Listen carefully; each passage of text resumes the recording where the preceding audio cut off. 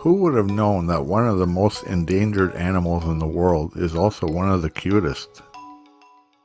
The Ili Pika is remarkably elusive and live in the Tianshan Mountains in northwestern China. It was first discovered by a conservationist named Li Weidong in 1983. The following photos are the most recent photos of an adorable Ili Pika in the past 20 years and were again taken by Li and his team. The adorable Ili Pika lives in the Tianshan Mountains in northwestern China and is extremely rare. It is expected that there are only 1,000 in existence and is on the endangered species list.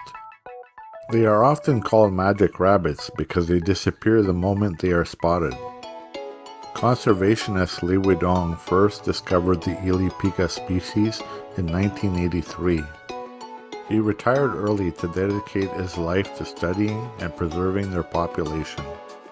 In an interview with CNN, Li said, "I discovered the species, and I watched it as it became endangered. If it becomes extinct in front of me, I'll feel so guilty."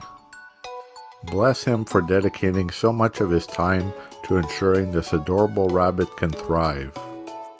If you enjoyed this video, please smash that like button and subscribe for more great videos. Thanks for being awesome.